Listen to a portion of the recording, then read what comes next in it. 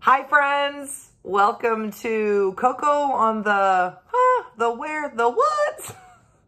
Look, I don't have an intro yet. I'm not even worried about that right now. I'm just doing this now because I am the queen of procrastination. It was about 2 weeks ago that Coco on the radio said, girl, I got to go.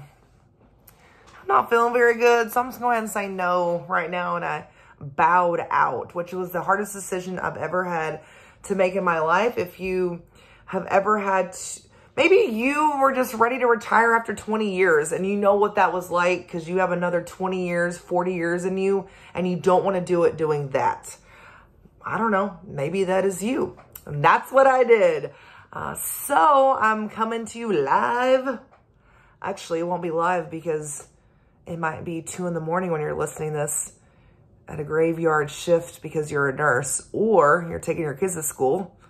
Or you're picking them up after school. I don't know. Anyways, I'm in my 3rd bedroom, the spare room that is the office / workout room / storage. So listening, I'll describe to you quickly. Behind my right shoulder, there is a sleep number bed that is bound by 22 rolls of duct tape. For the viewers, you can see it. Yes, that's a sleep number bed. Very expensive when it's rolled up in that corner back there. Also a dresser full of random things that just, you know. Behind my left shoulder, you'll see my very, well, I love it, my Peloton. I just haven't used it in a while. I've been working out in the same room. I just haven't been on my Peloton.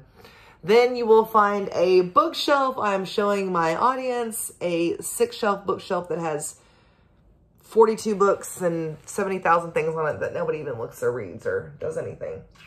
So maybe you also have one of those in your house. I just got back from a trip to Port Aransas, and during that weekend, I just got a ton of validation. The prior week before that, I had lunch with a friend, and they were like, what are you doing? What's going on? I thought you were going to do your podcast. And I'm like, you know, I don't know. What should I talk? And he's like, just stop and do it. So thank you. You know who you are. So here I am just doing it. Attempting to anyways, right? I feel like I'm going through a little bit of identity crisis. There's lots of crying. There's lots of sleeping. There's lots of, what are you even doing, chick? Are you doing the right thing, honey? And the answer is yes. The answer is yes, because if I didn't have all these feelings and if I was content with just doing the same old mundane thing and having those same feelings and I was cool with being okay with that, that's not good for myself. So if maybe yourself, you have a burning desire to change something in your life and you're terrified to do it, that's usually a really good sign. I know you don't think that, but it really, really is. So if you're scared to death and you don't think you're going to make it, jump.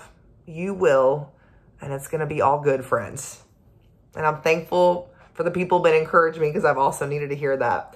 I've been out and about the last 2 weeks and I have seen so many of you guys. I've met so many of you and you've just been encouraging me going, we're ready, Coco, we're ready. What are you doing? So here's what I've been doing. I've caught up on some reality TV. No, really. I think I'm just trying to be okay with not being okay. And that can be a little difficult, but I'm just owning up to that. I've also been spending time working on the community garden. So that's been a really good way to keep your mind off of things because listen, your mind and your thoughts can be your worst freaking enemy. Isn't that awful? They can be so strong and so encouraging. You can be so creative, but then man, when you start listening to all that rumble going on, you gotta be like, girl. So I get a lot of that done. I get out of my head a lot when I'm in the garden with Leanne. So that is very, very good. I've also learned a couple of things and it's brought the idea and the dream of a Southside community garden. So that's been another thing that's been keeping me occupied. I've also had 2 opportunities. I have 2 events that I've been asked to MC. So I'm so thankful for. See, so your girl ain't gone. She's just doing it in different ways, in different avenues. And I'm thankful for that. I was at an award show 3 Fridays ago, 4 Fridays ago. And the night of the award show, as we were walking, and I told my husband, I said, I'm okay if this is the last award show that I go to. I'm just done.